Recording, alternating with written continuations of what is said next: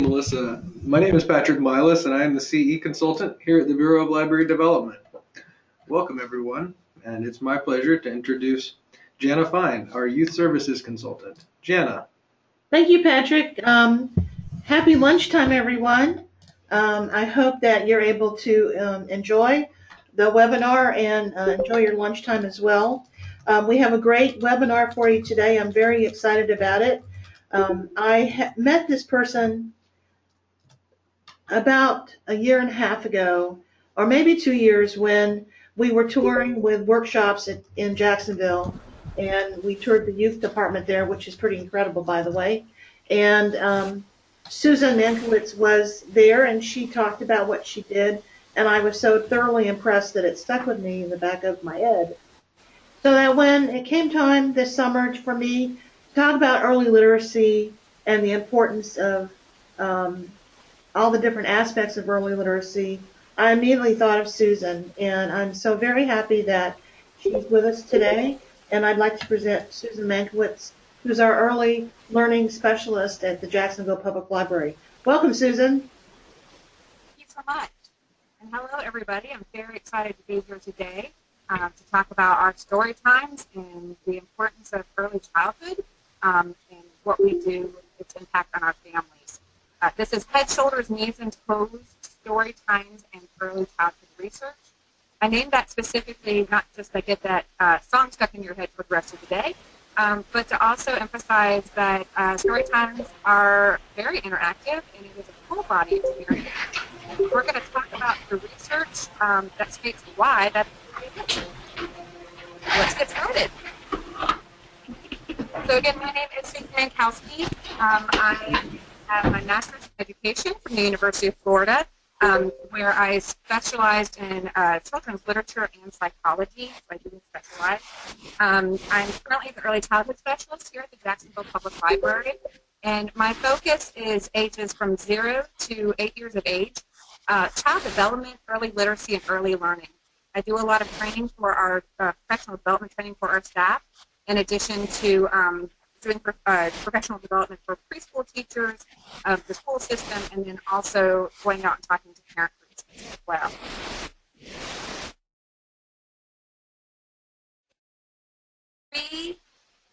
I have 3 objectives for today. My first objective is, why do we even do story times? As a library, this is our most important program, or probably it is our most popular program. So it's not just a place for parents to come in that's free and air-conditioned and entertainment, and it's definitely more significant than just reading books to children.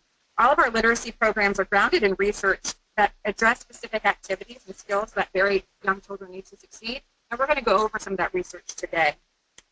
So what is a story time then? Well, you may or may not be familiar with our pre-literacy skills, and these are identified as essential skills children need to be able to be proficient readers and writers when they start school. So we're going to talk about how do we incorporate those pre-literacy skills into our story time, and then also what other components do they need to have in place to be successful, not in school but also in life. And then also, if we have them for such a limited amount of time, what do we need to have to make the most of the story time experience for our families? How do we make the most impact? You guys ready? All right, here we go. Why do we do a story time?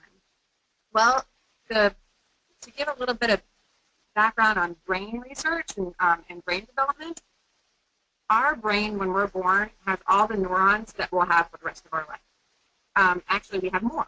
So, because they'll actually die off later on through a process called pruning. But when we're born, just before birth and at birth, our brain starts rapidly developing. So in the first year of life, our brain actually doubles in size. And by age 3, we're actually at 80% of the volume that we'll have as adults. So our first 3 years of life are essential in brain development and setting up our brain for future learning, interaction, social competencies, everything. So a synapse is kind of like it's where your brain fires, and it builds what's called a neural pathway. And that pathway is how information is received and categorized in our brain. So the more opportunities we have for our brains to activate, and they activate through experience, the stronger those neural pathways will be.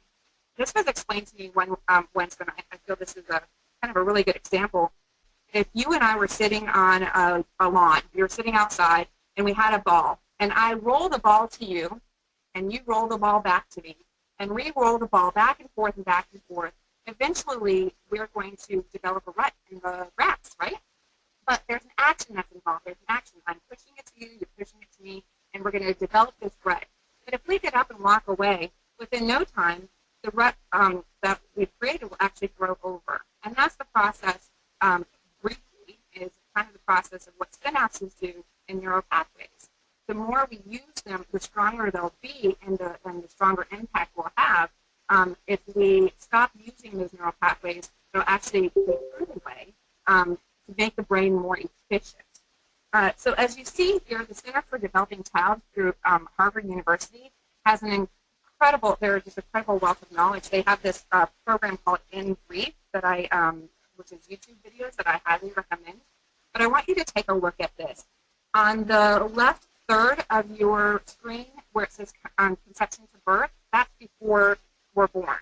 So at before 3 months before we're born, you see there's actually a spike in the brain development when it comes to vision and hearing, so our sensory pathways. And then also right at birth, it happens again.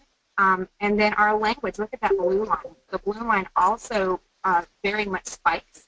And then our red line of higher cognitive function also is steady progress. So if you look, the next section, that middle third, is the first year of life. And if you can see, the brain is spiking in all areas, sensory, language, and higher cognitive functioning by just that first year of life. We're building those neural pathways very quickly. Yeah. Hey, Susan, sorry. Susan, yes? This is Melissa. Your sound is really going in and out. Are you having any bandwidth issues at your library today? Maybe. I mean, we're very busy, so if everybody's on right now, okay. Because there's times when your sound is fine, and there's other times where it just is not listenable, and folks are complaining. Do you have a phone near you? I do have a phone. Okay. On the audio tab, if you click telephone, it'll give you instructions to call in. I think that we should definitely do that because I don't know that people are going to be able to get anything out of it if they can't hear you. Okay, I apologize. I'll do that right now. Okay.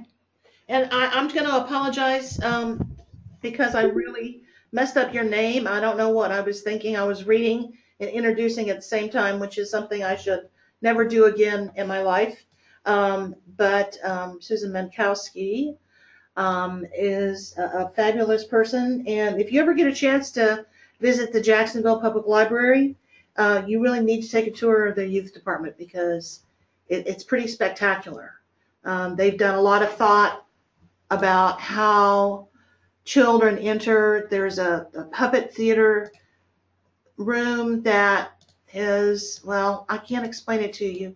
You'd have to go through it. But I know that in visiting around Florida, that I've been so terribly impressed with a lot of libraries, not just Jacksonville's, but Susan is our guest speaker today, so I'm praising her and her surroundings. So anyway, but I think that all of you have incredible places and do incredible works, which is great. And Susan, I see that you're getting connected. I don't know if you can hear us yet, but you're going to have to put in an audio pin in order to unmute. So I'm just going to take, thanks for everyone for bearing with us while we get Susan's audio switched over so that you guys can hear. And I've got one more, I've got a story. I know Lisa's on. Lisa, can you unmute yourself? Or can we unmute her? I can do it.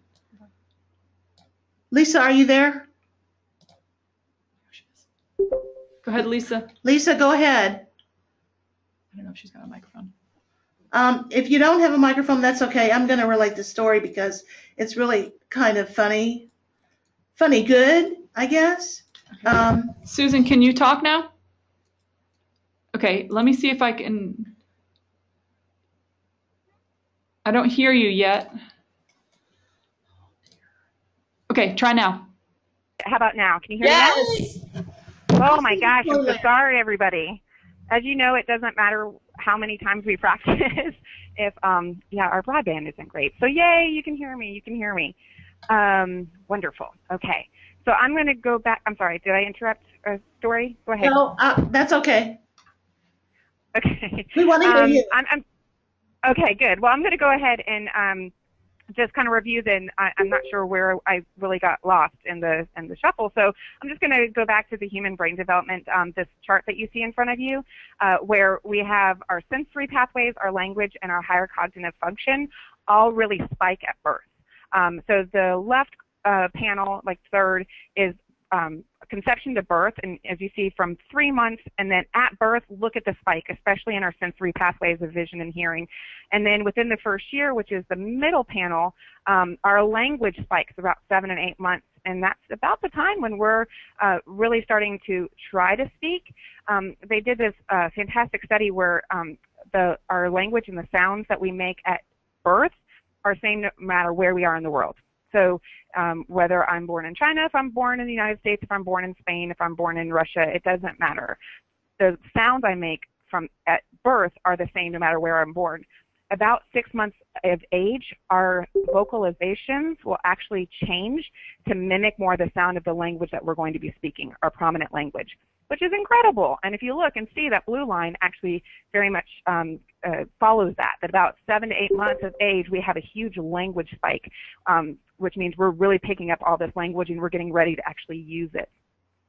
And then by the first year of age, you see we're really still, which is the past third panel, now our higher cognitive functioning brain part is developing, which is our higher thinking skills, our trying to interact with others, and more of our impact on our environment, our world around us.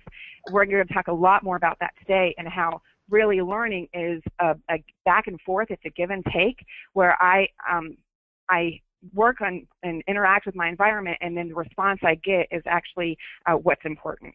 So yes, so that's the brain development. The next one that I have here also kind of parallels the language that we were talking about in the first slide. Does anybody remember the baby Einstein recalls of 2009?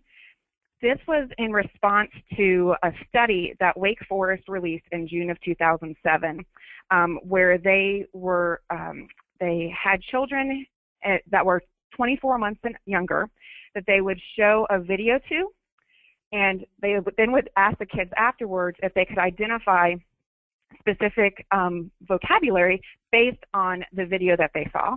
And then they basically did the same thing, but in person with another group of kids. So it was a live action where there was a researcher and a group of children, or they were watching a video. And at this point in time, it's actually Teletubbies, which I think is very funny. And then they afterwards said, okay, how much vocabulary are they learning from this experience? Well, they found that it was huge, the difference between whether it was a direct interaction or whether it was a screen interaction. And then they also then videotaped themselves and said, okay, well, it's Teletubbies. So they videotaped themselves and said, what does it look like if I do the same thing and I'm just on a screen or versus face-to-face? And while it was a little better from the screen, it was still significant, the one-on-one interaction with these children 2 and under. And it was such a definitive research result that Disney, who owns Baby Einstein at the time, or who owns Baby Einstein, actually recalled their videos and their DVDs. And beforehand, they were basically selling these, that this is a way to educate your child. And now if you look at the DVDs, it says basically you need to interact with your child, that these are a supplemental educational component, that it's actually the parent that needs to be sitting there and interacting with their child, because that is how the child is learning. And like I said, in 2009, they even recalled these Baby Einstein videos so that they could change the verbiage on their packaging. And again, in 2014, the American Academy of Pediatrics again confirmed and did a recommendation that children under the age of 2 should not even be limited, but avoid television or screen time at this point in time. So it just goes back to, while it doesn't matter what we have, whether it's a book, it's a screen, it's your tablet, your phone, your toys, you're the important component in the interaction. That everything else is just a tool for your interaction with the child. It's the communication and the language experience that's happening that's more important. In addition, Hart and Risley then expanded, and they released a paper called The Early Catastrophe, the 30 million word gap by age 3. And there's a lot of information out here, and by no means are these research studies exhaustive. Please go out and do your own. There's tons of research out there that talks about the importance of early language experiences with children. And this one was fascinating because they followed children, they followed families, not just children, they followed families in varying socioeconomic backgrounds monthly until the children were 3 years of age. So they would go out monthly, they would sit in while families were interacting, and then they would observe, record, and transcribe the interactions that they found with each of the families. And after this multi-year interaction and study, they combined all the research, and there's some very interesting findings. They found that 86% of the words recorded by children by age 3, so at age 3, 86% of the words recorded by children were also a part of their parents' vocabulary, which, I mean, we think, well, of course, they're just little mimics, right? So they're listening to their parents, and then they're just saying back what they hear. And that was true. 86% of the words were the same. Also, by age 3, the child's talking, vocabulary growth, and interactions were clearly established, meaning how I talk to somebody else, the type of vocabulary that I used was already established by age 3. So we want to make sure that we're having conversations with children and giving them an opportunity to voice their thoughts and their concerns, their needs, their questions, things like that. There was also, and this is why it's called the 30 million word gap, there was between the low-income families and the middle-income families a 30 million word gap. So that means the number of words heard by those youngest of children between middle and income, there was 30 million word difference. And it's not like these low-income children are then going to turn 3 and they're going to hear a lot more, or they're going to start school and they're going to catch up. They're already behind 30 million words in just hearing of what's going on. And then in addition, it just wasn't the words, but it was the variety of vocabulary and language that was heard that was significant. So between a low-income family and a middle-income family, it was a lot more of like, no, stop, sit down, come here, versus what do you think about this? So those children who are now going to start school, when a teacher or comes to your library and you ask a question, they don't necessarily know how to respond because they've never had that practice. And the troubling portion of this is their now communication style is already fixed at age 3. So we want to make sure that we're offering a lot of conversational opportunities for young children. And then the Carlson and Sherrill research study, this is one of nearest and dearest to my heart. The conditions that promote a love of reading, which is what we're ultimately trying to do, we want to make sure that we're offering these services to our youngest of children so that we're building this lifelong opportunity for people to come at any stage of their life for learning and reading opportunities, right? Well, what do we need to do then? We need to have a freedom of choice in reading material. More and more, our kids, they go to school and it's a reading list, or you'll hear your parents come into you and say, so do you have a reading list this summer? Or no, I can't have that. That's not on my child's school reading list. And that's very troubling because it doesn't challenge the child and it kind of diminishes their interest in wanting to read, or that they have a choice in reading selection. So freedom of choice in reading material is very important, especially during the summer months. Availability of books and magazines. This study is a little bit dated. That would also include, at this point in time, availability of books, magazines, audiobooks, movies, computer games, apps, things like that. And that's definitely for children 3 and up. So a broad variety of materials for them to be able to check out. Family members who read aloud, and adults and peers who model reading. So if we want our children to be capable readers, then we want to make sure that they're having the opportunity to see others reading, because what other adults are doing is what a child feels is important. So if I'm on my phone all day, then that child wants the phone. If I'm reading, then the child wants my book. If I'm on the computer, then the child wants to be on the computer. They're just mimicking the behaviors of the adults that they see. So if we make it an active a part of our conversation with them, where you're saying, what are you reading? Are you enjoying that? This is what I'm reading right now, and you let them see that this is something that you enjoy, then it'll also become important to them. It's not just about reading the books, but it's also equally important to discuss the book afterwards. So not just like, wasn't that a great book? Let's move on. But, oh my goodness, what happened in our story? Would you do anything differently? Asking them to share their thoughts and process the information that they've just received. Owning books is very important as well. And at the library, I will say this is something that we have the book sales, you know, Friends of the Library book sales, and we do have our summer and winter prize books for reading and things like that.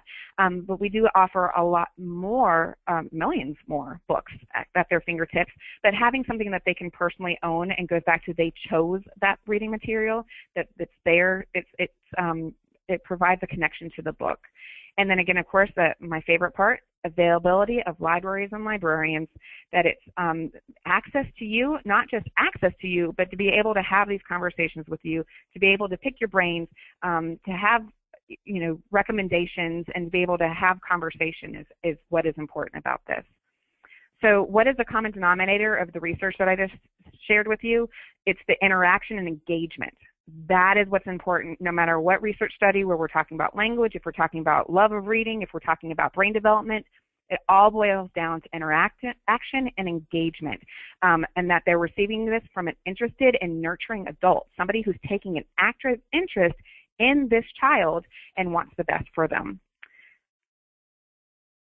Any questions about the research study now that you can hear me? You want to mention?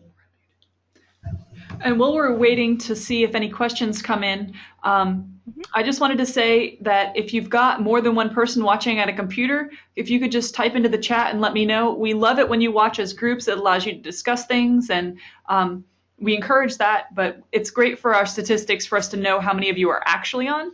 So if you've got any questions, go ahead and type them into chat or raise your hand, and we'll unmute you and you can ask your question.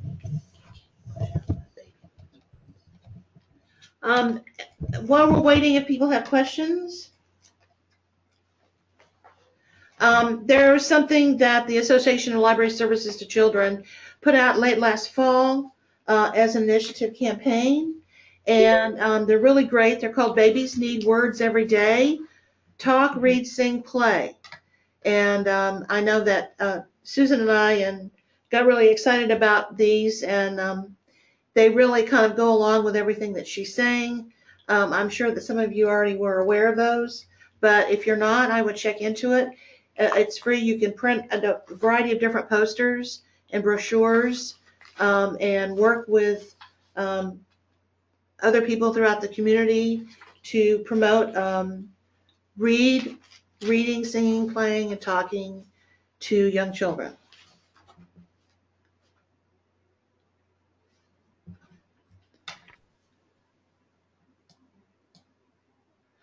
And there's a question, is the PowerPoint of this available? We can send that out as part of the follow-up message. You'll get the PowerPoint and all the resources and a link to the recording.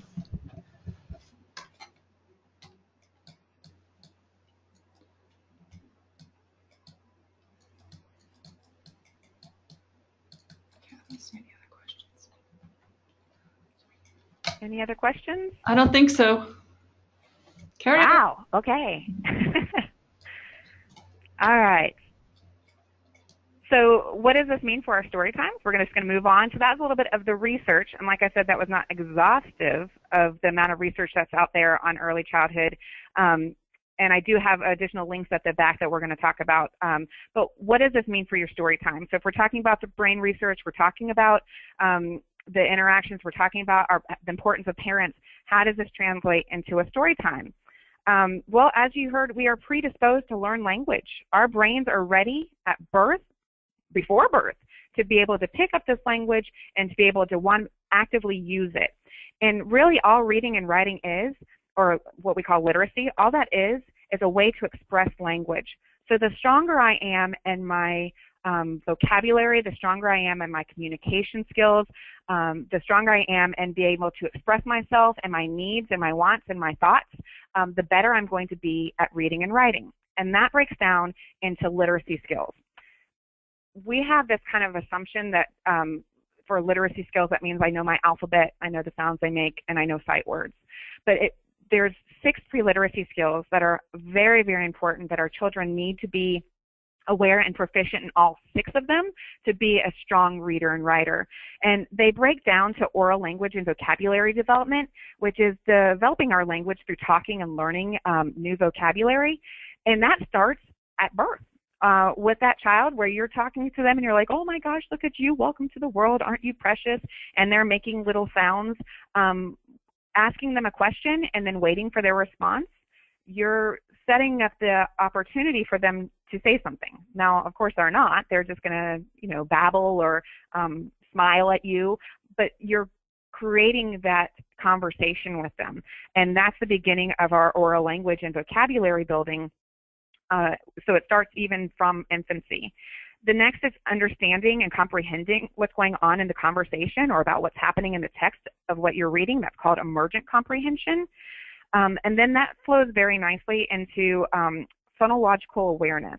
So they kind of build on themselves. Oral language, going into comprehension, and now phonological awareness, which is just identifying and differentiating various sounds that are around us.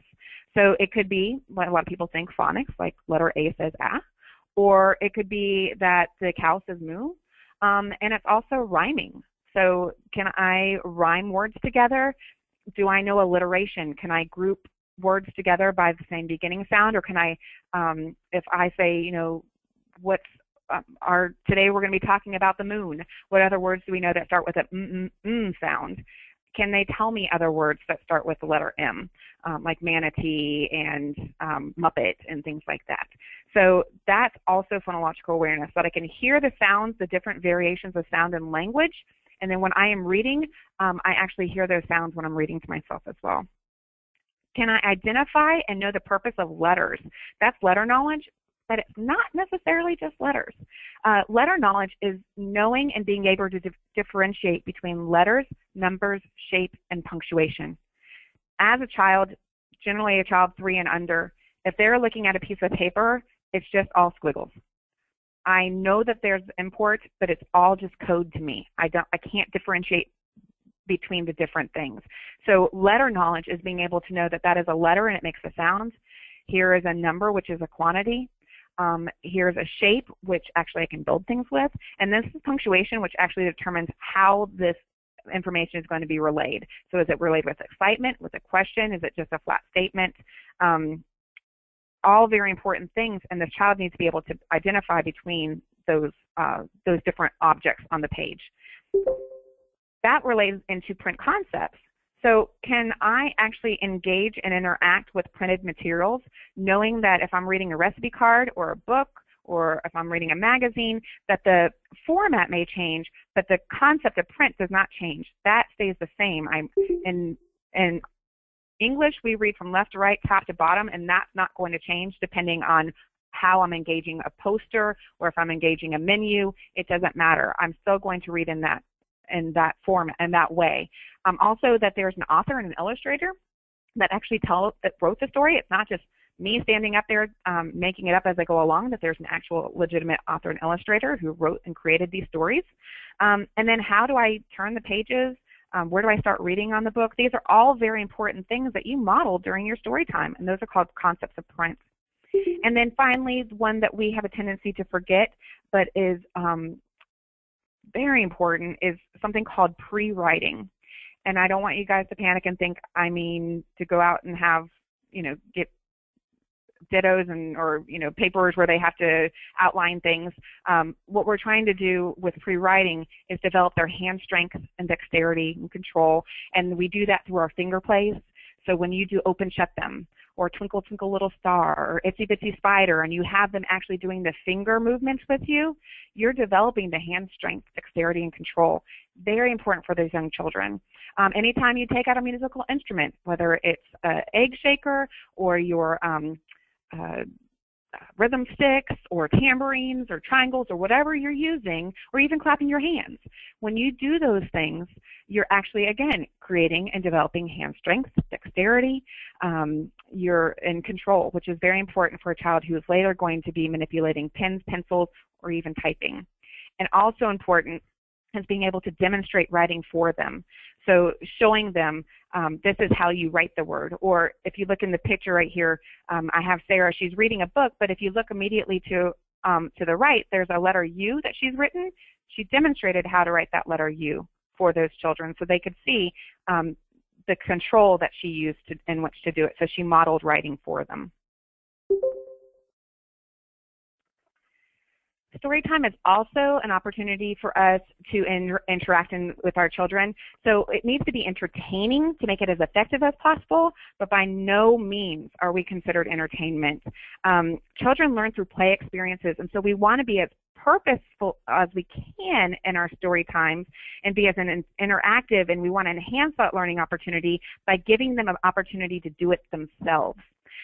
This is far from a performance. A story time should invite children to help us, to tell the story, to learn together, to learn from each other, in addition to learning from an adult that is not their parent. That's a very, for a lot of our youngest of children, they may not have had that experience where, but they're, talking to another adult who may have different views from them, and how do they interact with that person. So we want to make it entertaining, where we want them to get up with us and sing and dance and play and tell the story and bring up the flannel piece.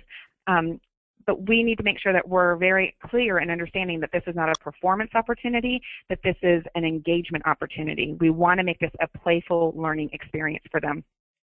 For that reason, please consider limiting the size of your early childhood programs because this can ensure that they don't get lost in a mob, that there's enough materials for them to play with, that there's enough opportunity for them to talk with you. The larger the group, the more difficult it is, especially for our youngest of children, to be able to actively participate in the story. And also it gives a chance for our parents to kind of blend into the background and not be as engaged as we would like them to be also. So we want to make sure that there's enough materials for everybody to participate, that we make that eye contact with each of those kids, and they know that they are a vital and active part of our story time opportunity. This is also a chance for us to share with our families books that we want them to try at home. That's why our games and our songs are so important. It's not just a way to kind of refocus the kids. It is a way to refocus the kids, but these are things we want them to do in the car or in the grocery store or waiting in line at the DMV or wherever, that these experiences are then used in a non-library setting rather than just in a library setting. So that leads into an opportunity to develop social skills.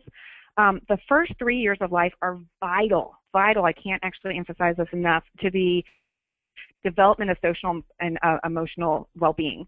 And it has long-range implications. Janet actually just recently shared with me in June of this year, the University of Chicago released a research paper where and it was called The Foundations for Young Adult Success. So young adults, we're talking, our late tweens and early 20s, what do they need to be successful, right? And it was amazing because in this research study, they talk about early childhood. They talk about the experiences of play and how those roles play a significant role in developing an adult later in life. And the four areas that they highlight in the young adult frameworks is self-regulation, knowledge and skills, mindset, and values. That those four foundational components need to be in place. Self-regulation, knowledge and skills, mindsets and values. And those all relate back to our earliest of childhood years, especially the self-regulation. There's a time where where we're kind of predisposed to learn things at different times. And self-regulation, which is awareness of one's our emotions, our behaviors, our interactions with others, our paying attention, being able to set and achieve goals. Self-regulation actually is a huge part of the 3 to 4 year age range. So that's right when we have them in our story time, isn't it? Exactly what we want. And then that also goes back to our Florida Birth to 5 standards also state this.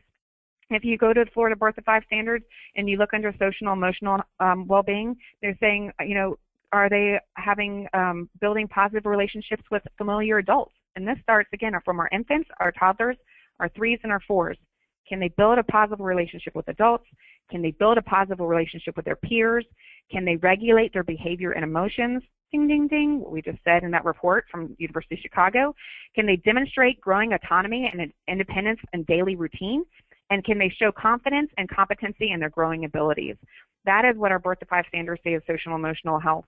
And again, that starts from our earliest of children. And you can see how that then relays very nicely into adulthood.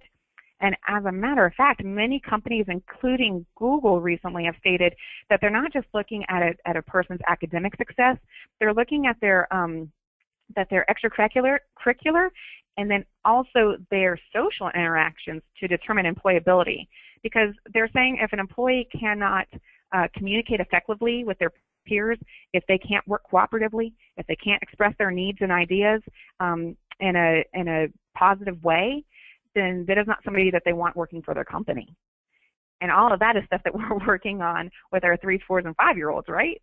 So again, this is very, very important, that social opportunity for our earliest of children. But I also want you to think of this as a social opportunity for our adults as well. A lot of our parents are stay at home, and this is their chance to come out and meet other people, right? So it's a great opportunity for our parents to network with each other, for their kids to network with each other.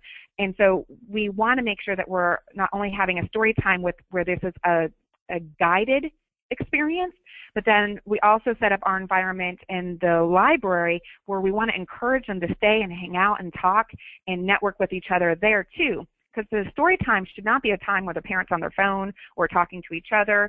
We want them engaged in interacting with their child. So again, they will do these when they leave our location. When they leave the library, we want them doing these things with us. If they are not engaged in our story time, they're not going to be doing these things with their children. So it's an opportunity for us to set the expectation for our parents too. This is how we want you to socially interact with us. These are expectations of your behavior and our location as well. It's a fantastic way for us to establish routine for school, and which is called school readiness. But by no means are we teachers, and I don't want you to get that. We're not teachers. We're librarians and library staff and support. But we want to make sure that we're establishing this routine for school, knowing the alphabet. Knowing our beginning sight words, counting, those are held in high regard with our parents. Where, I know you had it where your parents show up and they're like, my child knows the ABCs, sing it, honey. And then they're singing with you and you're like, okay. And that's great. That's very important. But that does not mean that they're ready for school. The National Association for the Education of Young Children released a position paper in 2009 that states school readiness as being physically, cognitively, socially, and emotionally competent, as well as having a positive attitude towards learning. So it's not just do I know my ABCs and 1, 2, 3s, but am I physically ready? Am I cognitively ready? Can I interact with others? And can I sit and actually interact with somebody else? That is and then they have a positive attitude towards learning. I think that is truly the definition of our story times, don't you think? We strive to support this. We want our children to be interactive with each other and have a learning experience, not just necessarily a school experience. And I know that you had our children, our parents who tell you anecdotes about kids who are, they're ready to start VPK or kindergarten, and they come to you and they're like, wow, they just walked right in. They were really comfortable because they knew what to do. They've been attending your story times. And so they know that in this place, even though it's a longer period of time, they know their comfort level, they know where they are and what they should be doing in that environment. And it's usually our parents who have more of a difficult time with our starting school than our kids. And finally, what is a story time? It is an opportunity for our parents to learn what we're doing and learn about our resources. So we think of our story times really primarily as a little mini training, using their kids as little props for us. So we're using the children to demonstrate library resources, library skills, literacy skills for our parents. And it goes back to that social opportunity. If they're engaged and they're participating in our story time, then they're more likely to do this outside of a library setting. So if I only have 30 minutes once a week with a group of kids and their parents, I'm going to have impact. Surely I am. But if I can have those parents and educate them on those activities that they can do in the home, they can do in the grocery store, at the doctor's office, it's going to be a much greater impact on the child. So when we're doing our story times, you want to make sure that you're sharing these little bit of tidbits. This is not training where I want you to start talking to the parents directly and thinking of it as a training opportunity. But if you chose a book, explain why you chose a book. Or having a take-home sheet that has your reading list based on the theme and maybe an extra song or activity that they can do at home to extend it into the home. Those are all great ideas. And then also, you know, feature, if you have music in your story time, feature the CDs that it came from.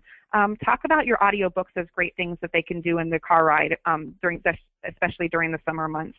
If you have educational toys, don't assume that the parents know how to use them. We found here in Jacksonville that we're having to create programs that are really just about the parent and the child playing with the toys that we have available, where we're using it as, again, an opportunity to highlight blocks, say, and then we give an example of how to use blocks, and then we give them an opportunity to practice playing with blocks with their child. So we want them to make the most of the experience and the resources that we have here at the library. Are there any questions about what a story time is?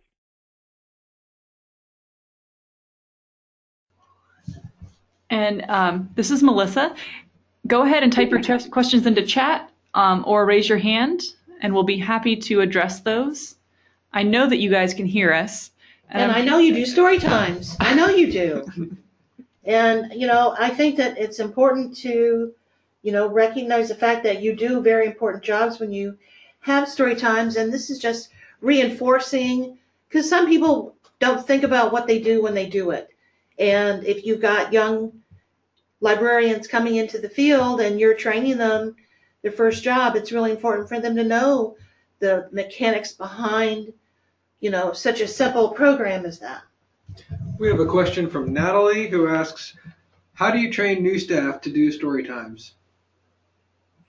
Fantastic question, Natalie.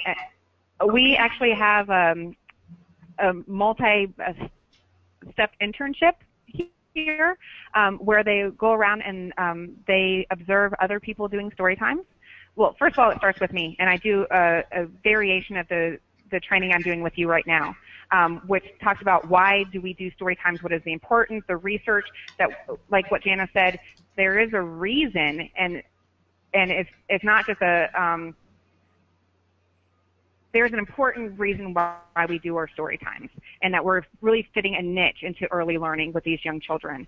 And so we really want to emphasize that component first, talk about the research of why we do this, and then we will go out and observe other people doing story times, and have them talk with the presenter about how did they choose that theme, how did they find their resources, how do they engage the children or talk with the parents, really walking them through the process of not only planning the story time, but then what does it entail, and then the afterwards the interactions that you're going to have with everybody.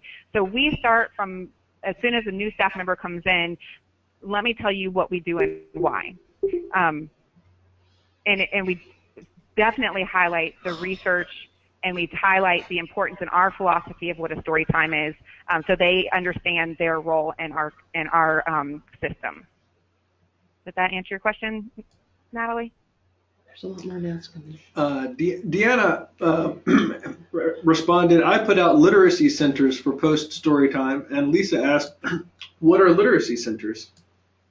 Okay, those are, well, fantastic. Thank you for sharing about the literacy centers. Those are wonderful ways of highlighting different resources that you have. So what a literacy center is, or at least in my interpretation, it's little centers that you have, or stations, I guess another way of saying it, little stations that you have pre-story time that have a purpose. So, for example, you could have something that we'll do is we'll have blocks available, and then we'll have a whole bunch of construction books together over by the blocks to encourage them to build, but then also read the books and maybe get them for inspiration.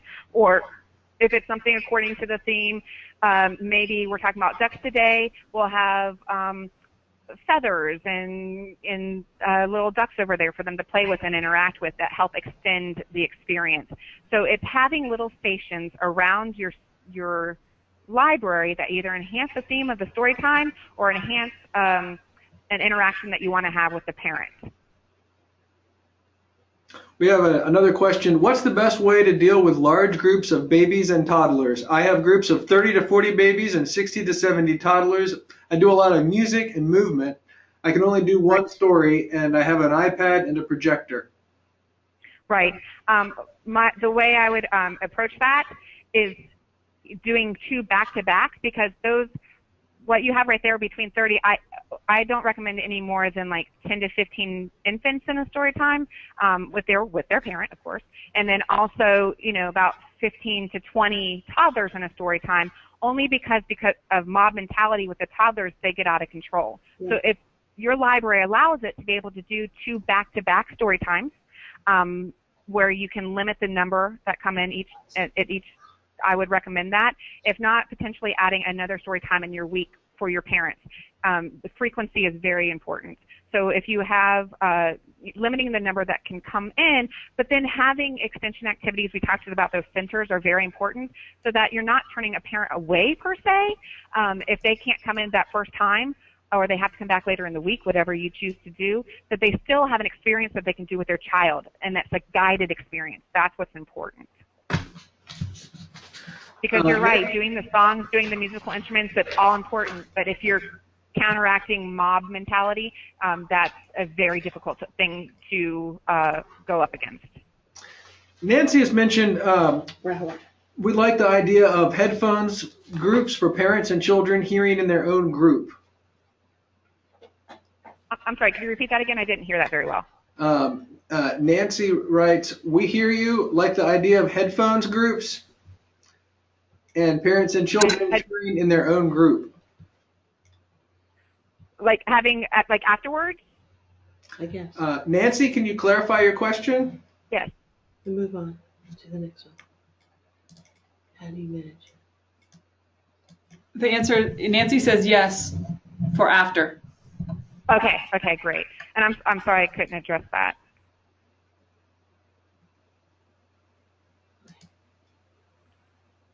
We have another question. Okay. Lisa writes, how do you manage parents talking during toddler story time? Absolutely. Well, what we do, especially in our toddler story time, I give the toddlers or the children, depending, it doesn't matter the age, something that they have to do with their parent. So if we're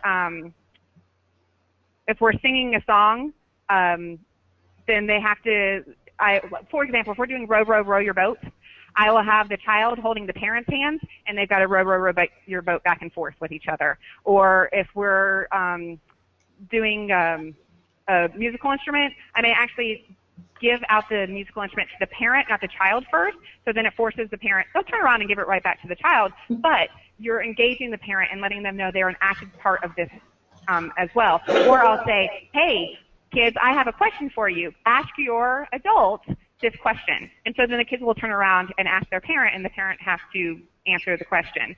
So it's just a way of letting the parent know that they have an active role to play in this as well, and using the child as a way, as a go-between is what I do. So I give the child an action to do that involves their parent. This is Jana. One of the things I used to do when I had talkative parents during story time is I would lay the book down in my lap and stop talking and just sit there and smile. And after a couple of seconds, parents start to realize there's nothing going on in the front, so they stop talking. Right.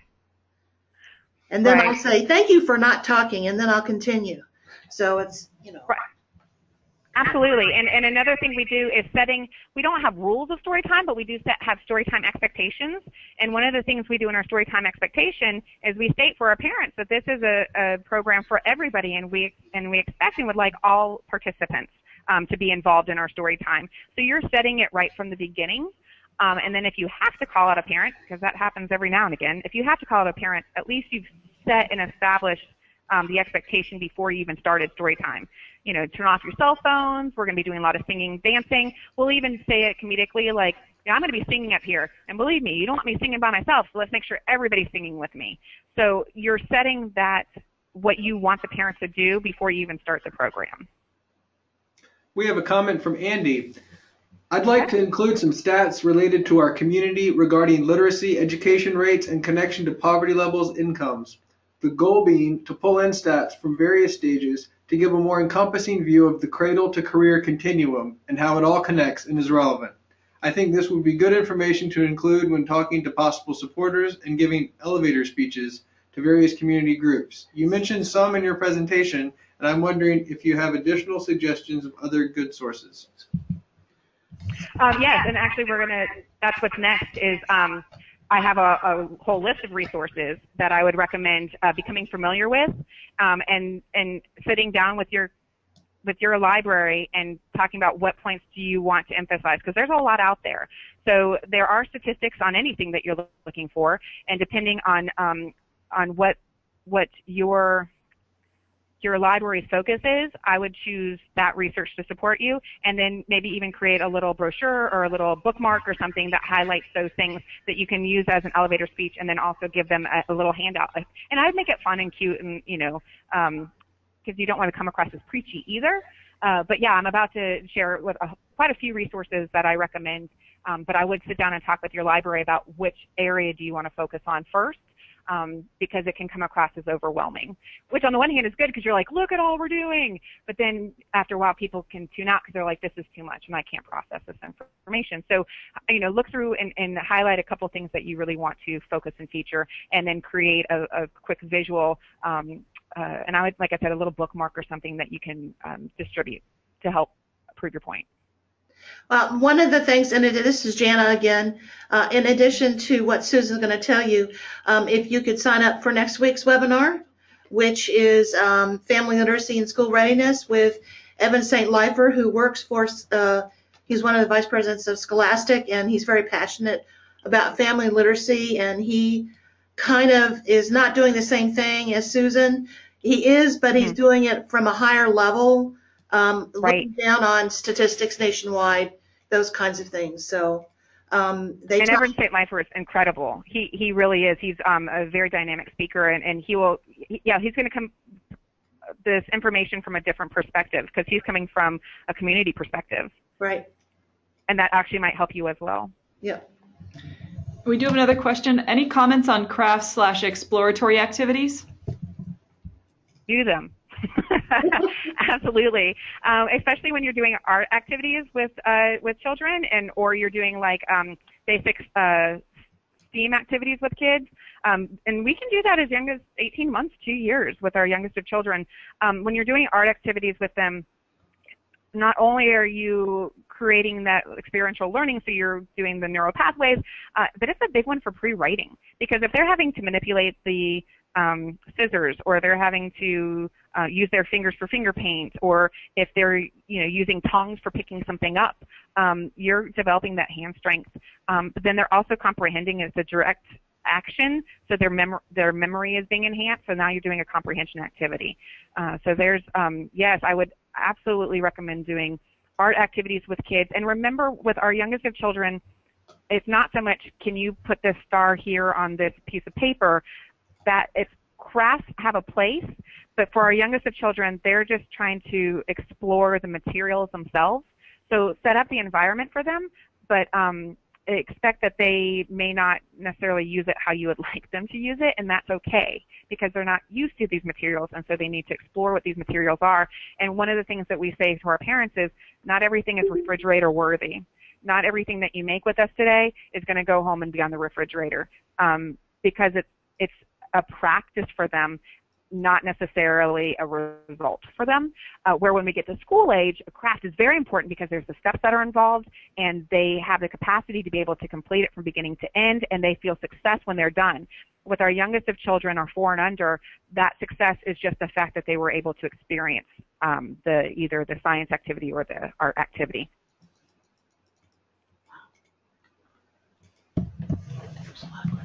We have a couple more questions here. Okay. What about a situation where there is more than one child per caregiver? We actually do welcome that. I know that if there's twins or an older sibling with a younger sibling, It depends on the program and what we say. Like if it's going in for a LAPSIT program, like a Stories for Babies, and there's an older child that's with them, we are very clear to the parent that if there is an opportunity for them to go to one of our all-inclusive story times, we encourage that. But if not, they need to know that for their 3-year-old, this might be something that's not, that they, it's really intended for the child, like the infant. So the infant is going to get more out of the experience, and just informing that parent of the purpose, because then it goes back to, there's a reason I'm doing the story time, and I am the expert in this field, and the story time is intended for your infant, not your 3-year-old. However, they're welcome because they're always welcome, but they may be easily distracted or bored. I'm just informing you of that. However, I have this other story time opportunity for you that your whole family can are encouraged to participate. So I think it's very exclusatory if we say you can only come in with one child at a time. And sometimes our parents are working parents, and so having mom and dad there at the same time, or grandma and mom there, it's a additional taxing thing that we're asking our parents to do. Now, that being said, we definitely need to make sure then that they really are engaged and interacting in our story time. And I think making that clear that while I see you have an infant, I see you have a 3-year-old, we want to make sure that you're still very much actively a part of our story time so you can make the best of the situation for all of your children. Okay, and it looks like we're getting close to the time, Susan. So if we want to just get through the rest of it, and then we can hold the questions and get to those and then stay on it and answer everybody's questions after. Absolutely, and I will be happy to answer anybody's questions afterwards as well. Yes. Okay, so I do have I guess we'll move on to the next slide, which is, what does this mean? And that means making the most of your story time is making sure that you're talking, singing, reading, writing, and playing with them, which is straight out of the, Every Child Ready to Read at Your Library from ALA. So asking our parents to see how you're talking with their children, singing with their children, reading, writing, and playing with their children, giving them specific strategies for them to do in their home and in a non-library setting are very, very important. Yeah. Okay. And then finally, resources that I have available to address those. I've all of this information that I've shared today is actually I found from here, and again, this is not exhaustive, and some of these are additionally more. But the early catastrophe, the 30 million word gap, that's the actual position paper. If you would like to read for yourself what the researchers did and how this information was gathered. Also, I have ALA's Every Child Ready to Read at Your Library is a good informational resource because they, again, have a lot of research for you. I would recommend seeing if your local library cooperative has a copy first before you decide to purchase, just to kind of look through, see what kind of information you would and would not, what you would like to use. And then we said they did just release fantastic ALA, the new brochures and posters and handouts that give specific strategies for parents, and it's based on nursery rhymes. It's actually really adorable, and I do recommend looking further into that. ALSC has competencies for libraries serving children in public libraries, and that starts from our youngest children all the way up to 18. So I would say take a look at that and see, especially for we were talking about new staff and they want to know what is their role in our library. This is a fantastic way to introduce that. This is what, our library association says this is what libraries should be doing, and it kind of just helps set the tone for them of what their role is in our library. I absolutely, hands down, recommend please checking out Center on the Developing Child through Harvard. They have a whole series called In Brief, which is a YouTube web series with very quick 3 to 5 minute videos that talk a lot about child development and just very informative and such good information. And I can't recommend that one enough. Florida Birth to 5 Early Learning Standards. I did mention those earlier. I know standards are for teachers, but they're fantastic for us because if we don't know what a 2-year-old can do versus a 4-year-old versus an 18-month-old, I can go here and say, okay, I need to work on what Susan says, work on social emotional skills. All right, fine. What does that mean? Well, here they'll actually break it down for you to say, well, this is what a child at this age should be working towards, and here are strategies for accomplishing that. So there's our Florida Birth to 5 learning standards. NACE, which is the National Association for the Education of Young Children, wealth of information. In November, they're actually going to be in Orlando for their national conference. If you get a chance to attend, it's awesome. Just a fantastic resource. But that is where I got the information on school readiness. And like I said, what we take as the definition for school readiness, not just knowing our ABCs, but that we know that we're physically, emotionally, cognitively, and developmentally ready to start and have a good attitude towards learning. The National Institute for Literacy has, again, a paper called Early Beginnings, which is early literacy, knowledge, and instruction that gives examples of what early literacy is and how you can incorporate that in your story time. Reading Rocket's website is a fantastic resource for practical ideas for sharing with parents and also doing with kids in your story time. And then if you want to learn more about that Wake Forest research, this Science Daily Turn Off TV to Teach Toddlers New Words, that's a great summary paper on that 2007 Wake Forest research that resulted in Disney pulling Baby Einstein videos. So there you have it. Again, my name is Susan Mankowski. My contact information is here. I will stay on to see if I can answer anybody's questions, but if you would like to contact me personally, here's my my telephone number and my email address. Please feel free to contact me, and I would be happy to share any other resources or strategies that I have. Thank you so much, Susan. This is Jana. All the resources that you mentioned, plus others, will be up on our Florida Library Youth Program webpage that will begin hopefully in August to have links and activities for parents and caregivers and professionals that they can go to that are culled from local and national sources for early literacy and school readiness, so that we can pull like a clearinghouse so that we have something additional that can help. Right.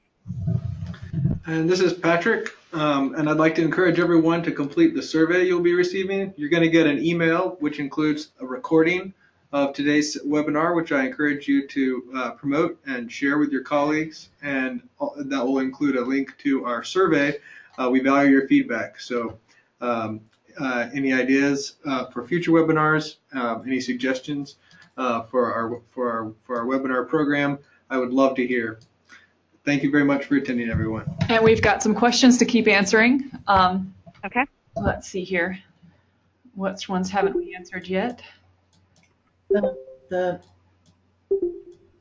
Yeah, okay. What do you suggest for when a child is disruptive and has a meltdown?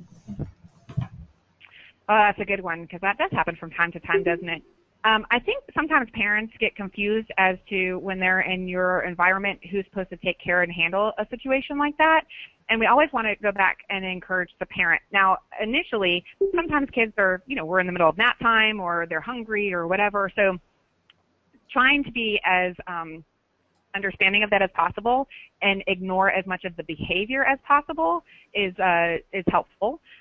So if you can, start a song. It's amazing how music really does calm the savage beast. Like if you can break into song as soon as possible. Obviously, if you're in the middle of the book, you're not going to stop reading the book to break into song, but ignore the behavior as much as possible, and then try to do something that refocuses the child and is a comforting, soothing thing, and songs have a tendency to do that. Another thing that you can do is to address at the beginning of your story time, like we did earlier with parent participation. Well, parent participation is also knowing when your child is borderline not able to participate any longer. And so what we do at the beginning of our story time is say, if your child would rather be on the playground rather than in story time today, that's okay. Go ahead and step out, if you feel the need, and we'll see you next week. So we state it at the beginning, and the expectation for parents that we know sometimes you're going to have a rough day. It's going to happen. But if you see that your child is not happy and this is not the place for them, we want to make this a environment that's joyful and positive, and so don't force them to stay here. But I would not stop the story time to address it unless it's like really out of control. But I also say having a meltdown is one thing. We do have kids who just can't sit still and will walk around or run around, and as long as they're not a flight risk and they're not being a danger to themselves or somebody else, we ignore that behavior. because sometimes toddlers have to move. They have the gift of movement. They need to move. So we ignore that behavior. That's not considered something of a meltdown. But if they're truly losing it, again, just a general reminder to the parents that it's okay. We'll see you next week. We have a comment from Deanna. You can remind parents of their roles in housekeeping beforehand. Absolutely. Everything. And that includes turning your cell phones off. That we expect everybody to participate. If your child's not happy, we'll see you next week. And also another one that we include that I definitely recommend is no eating or drinking during story time, because that is the ultimate distraction, and there's no way you can compete with food and drinking. There is not. And it's a 30-minute program, so it's not like you're starving the child or withholding food from them, but unless they're, a nursing mom, that's completely different. But if you have a 3-year-old who wants a snack in the middle of story time, you're going to have a whole group of kids who are like, well, I want a snack too, and there's no way you can compete with that. So we do ask that, food and drink are not during our story time. Well, it also depends on if you have your maintenance staff get after you about that as well. That is true. Because that's true. And that does go back to whether your library allows that into the library as well. Right. One of the things that I wanted to comment on, one of the comments earlier about the headphones afterwards, if they have listening stations, and they have parents that want to get together with their children as a little group and share, that's perfectly fine. But today, I don't think that those listening stations really exist anymore. Do they? I'm sorry. I did not realize that's what they were referring to. Yes.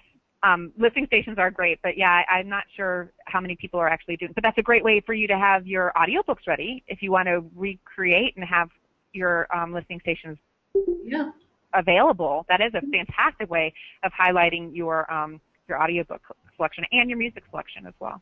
Or if they have other extra iPads they could put off in the corner of a room. Absolutely. Have a group of children, listen to a story together afterwards. Right. And just getting a couple splitters so that multiple headphones. We have another question from Michelle. Okay. What if the wandering around becomes such that it turns others off from attending? Is it for the greatest good? What can be done about the one? Oh, that's fantastic. That's a good question. And I do think it comes back to understanding. It depends on the age of the child. So if you have an older child who is, it's two things. It depends on the age of the child and how often are they attending. So if it's a child that it's their first time in your story time, oh my gosh, they're just overwhelmed. Like they want to see what's going on.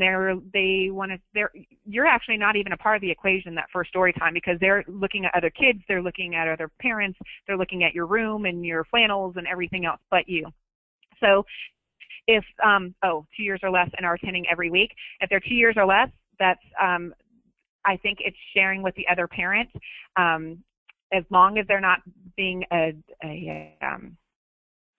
I know that they're a distraction for the parent, but if they're not being a harmful to themselves or another child, and again, or a flight risk, at that age, that is very developmentally appropriate. And I think potentially sharing that information with that parent, that while you understand it can be a potential distraction, and that actually that is what a child of that age may do. And it's not that they're not paying attention to what's going on. That is actually how they're processing the story time. That is how they're actually engaging and acting on the story time at that stage in their life. Now, what you can do is ask the parent if they could please, of the child who's running around, if they could please kind of sit towards the back of this, that that he's a mover and shaker and you're so excited that they're there, but for his benefit, if they could kind of sit towards the back of the room, that might actually help them be less of a distraction for a parent who sees this child running around. Is that helpful, Michelle?